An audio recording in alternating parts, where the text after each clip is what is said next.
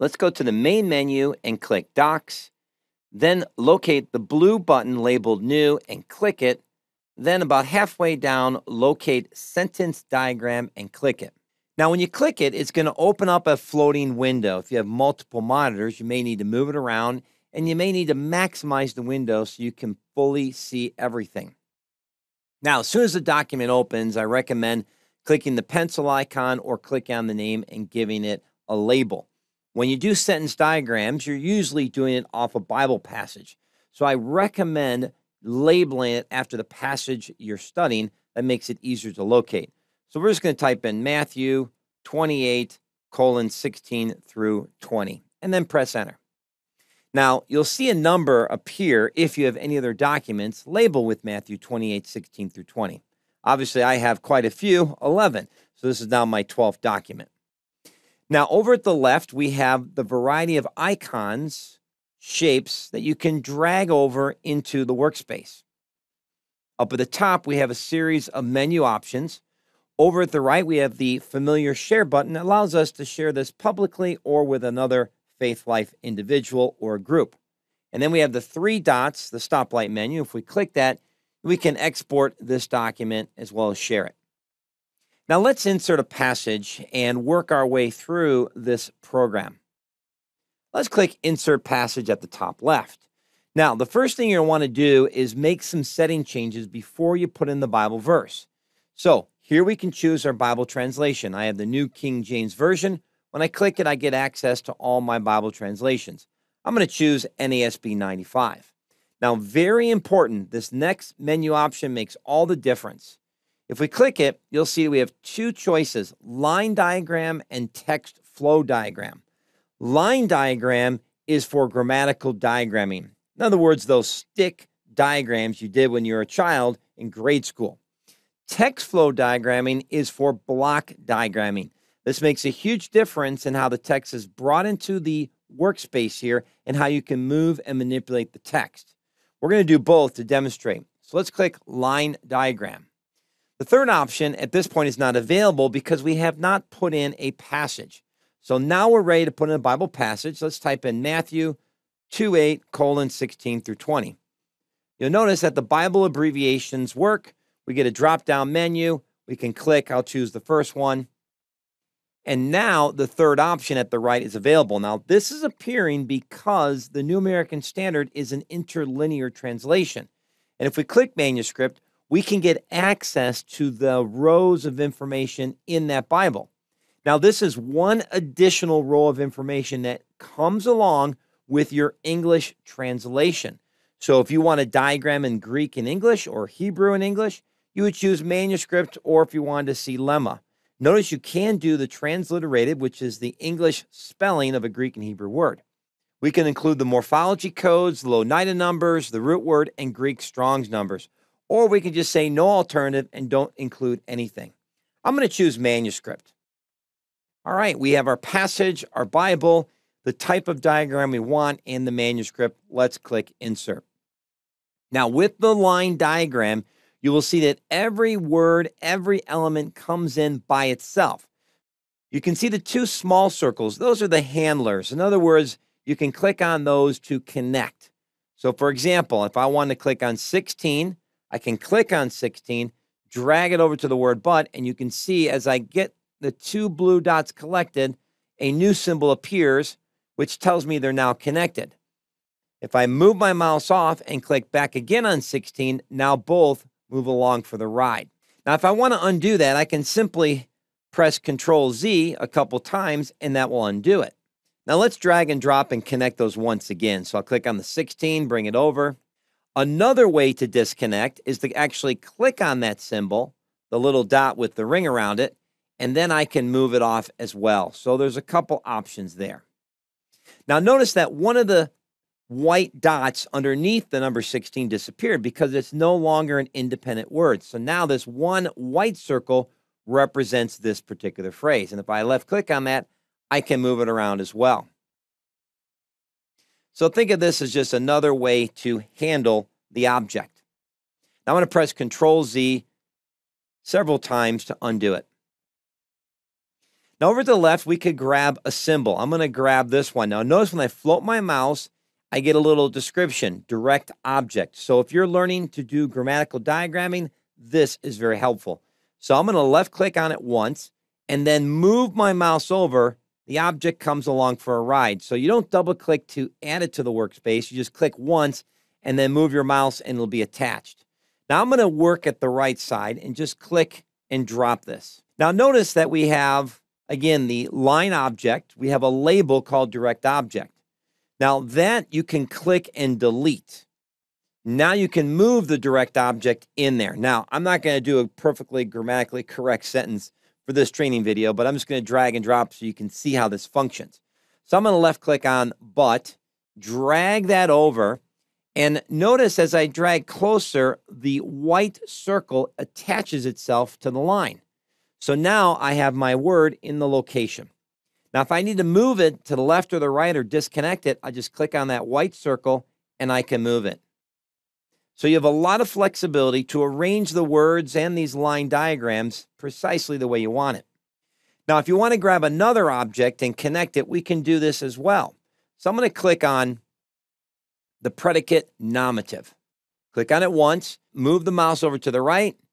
Let's go ahead and just put it right below it. And now we're going to move the object.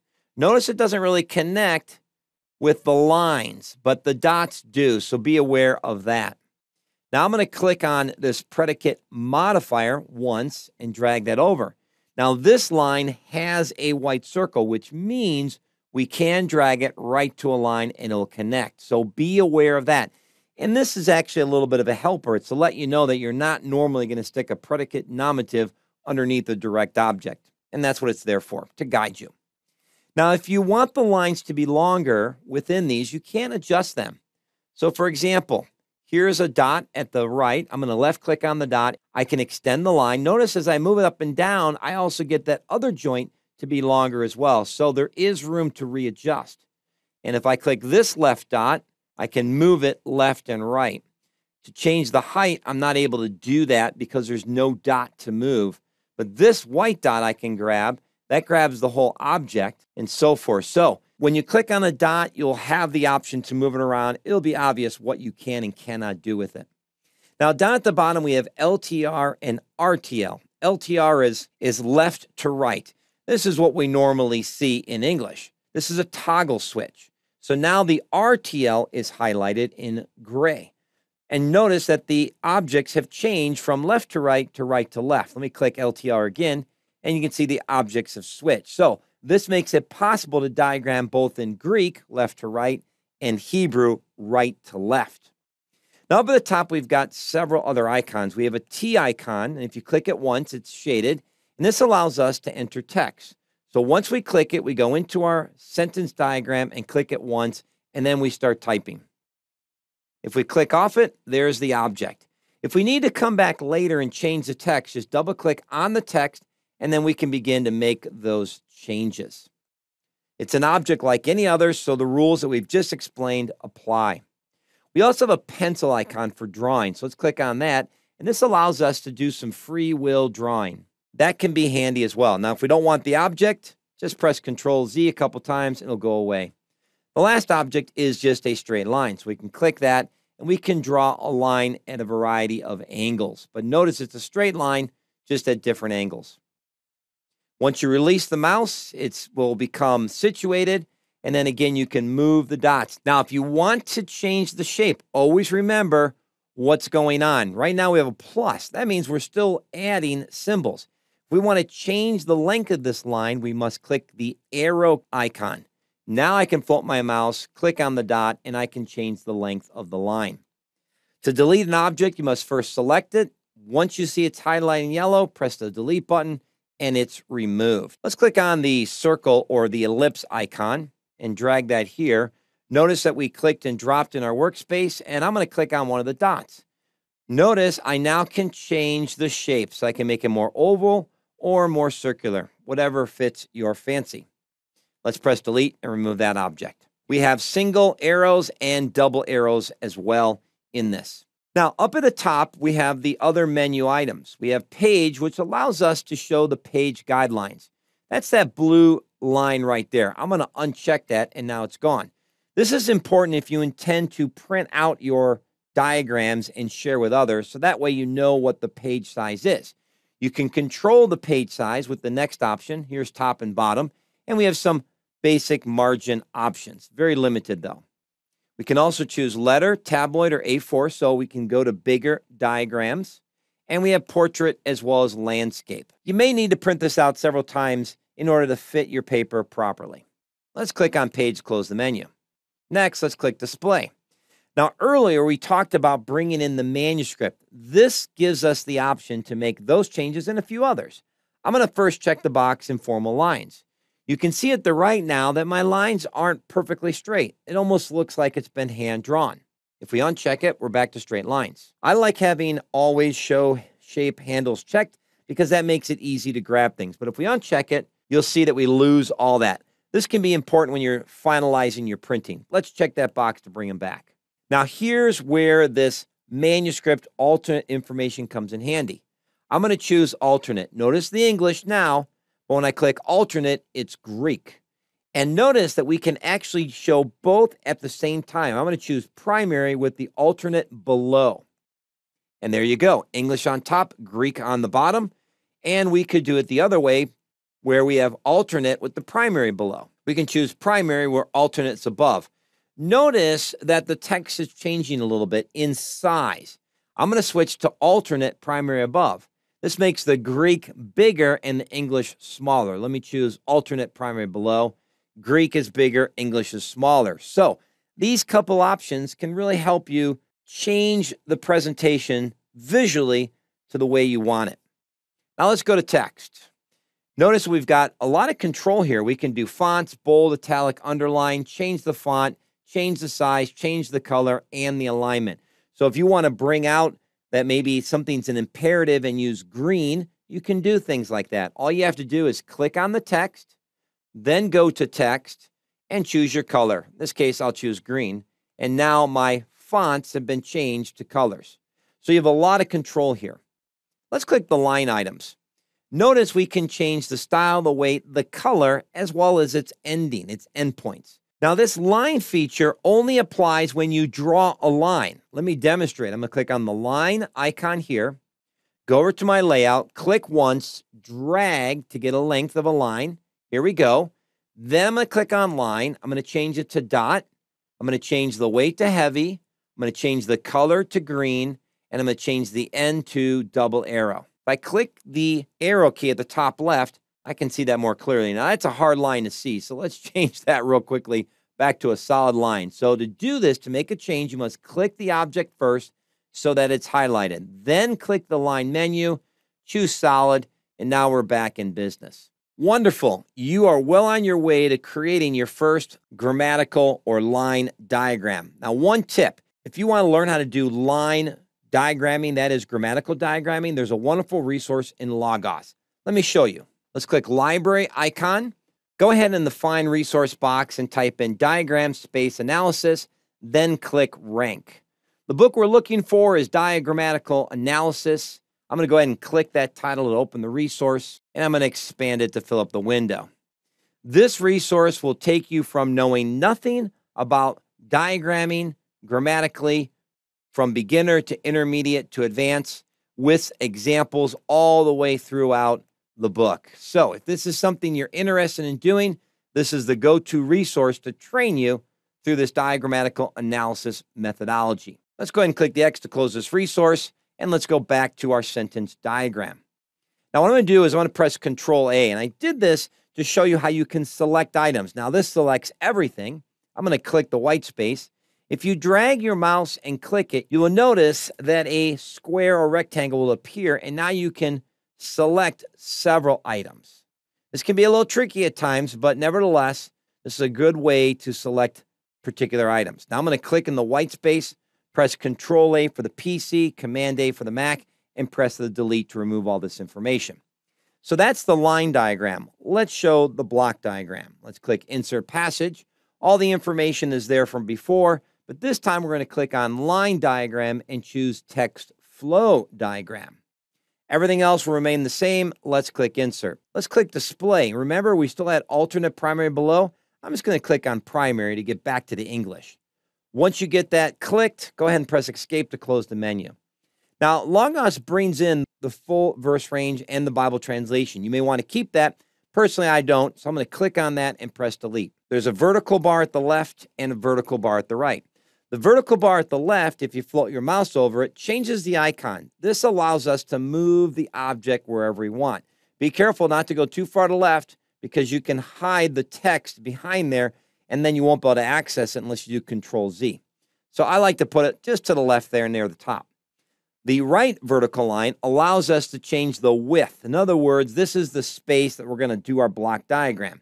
This is important and can be helpful, especially when you have guides that you're trying to stay within a page range. So the rule of thumb is you can put it on the vertical line or just to the left of it. You want to have a little bit of space. You can play with this and print and then find out where the ideal spot is. All right, let's place it here. Now, one of the great features of the block diagram is that when you click on a word and hold down your mouse button, that's how you grab a word. So left click on the word, in this case, preceded, holding the left mouse button down, drag. Look what happens. Everything that follows the text comes along for the ride. So now we can begin to block diagram this wonderful text. And you can see that there. Now, one thing you can't do is change word order. So I'm going to take Jesus. Notice I can't go up above it. I can't go to the left of the word which, etc. I'm locked into the text flow. So be aware of that. Now, all the other options are still available to you. You can change the display. You can change the text, font, size, color, alignment. There are no lines in this particular diagram, so it's been disabled. But you can bring all these items over. So as you can see, this is a wonderful tool to help you block diagram if you are familiar with the techniques of block diagramming. Now let's go back to the Logos library. If you want to find resources that teach you how to block diagram, let me show you how. Let's click the search magnifying glass, click on basic, make sure it says all text, all resources, and let's type in quotes, block diagram, and press enter. In a few moments, Logos will search through your library to help you find articles on block diagramming. Now, many of the block diagramming instructions are found in preaching or grammar books. Here we have 12 essential skills for great preaching. Let's click and expand that.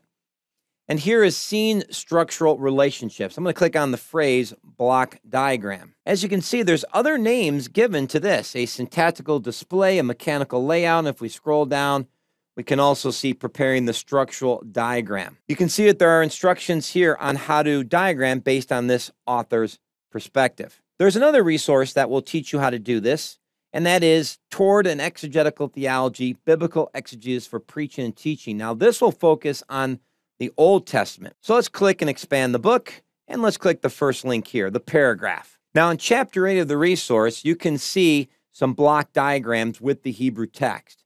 So this resource can help you learn, but again, it's for someone who's familiar with Hebrew or at least can read Hebrew text. Of course, you can go onto the internet, and there's some great resources on block diagramming. Let's go back to our sentence diagram. So in closing, why would you use a tool like this? I think block diagramming and grammatical diagramming are two excellent ways to slow down and observe the structure of the text. Grammatical diagramming is a lot more work. It requires more knowledge of the original language. Block diagramming you can do in English, but you still need to recognize the English grammar of the sentence. Well, this concludes the sentence diagramming overview video.